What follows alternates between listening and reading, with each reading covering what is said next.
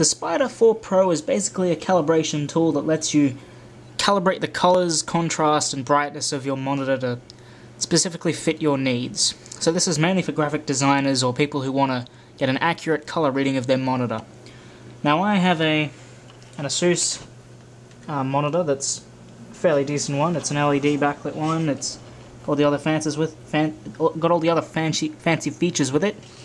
And with the Spyder Pro, it allows me to string this little thing down, and with a piece of software, this is able to read, by way of a little camera and some other special stuff there, it's able to read what kind of monitor I have and what this color should be and what that color should be, etc. So I'll just cut to a clip that's showing you like that part of the procedure, and then yeah, it basically really does make a difference. So this is after I've already calibrated it, so it's all good, and it made a little bit of a difference, but most of the time nowadays things are going to be exact. But if you want that direct level of satisfaction that you know that this color is this color and everything is correct, I would greatly advise you to get one of these.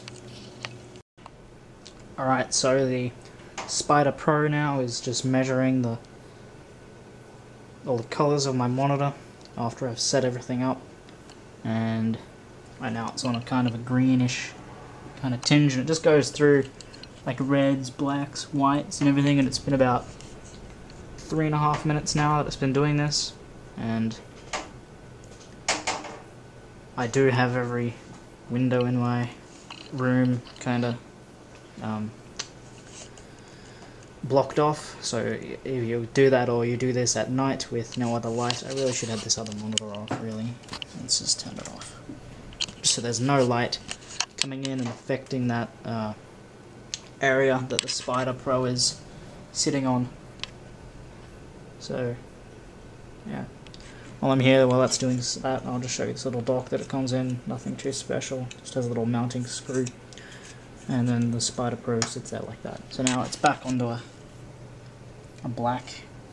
bluish, navy bluish kind of tinge.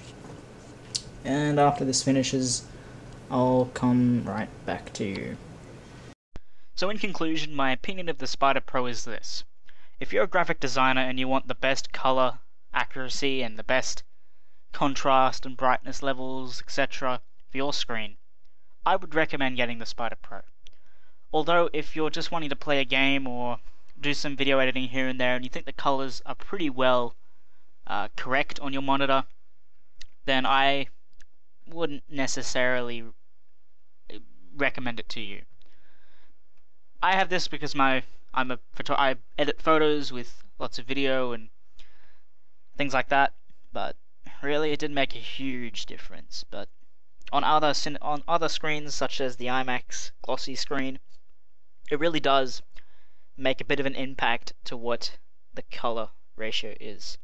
On the MacBooks, though, they happen to have some of the best color calibration ever that anyone has seen on a monitor, so that is where I would recommend it for. I would recommend it for just older LCD monitors, ones that aren't fully up to date with the latest and greatest of Adobe suites and the best color ratios and things like that. So I thank you for watching. If you enjoyed this video, please hit that subscribe button and click that like button.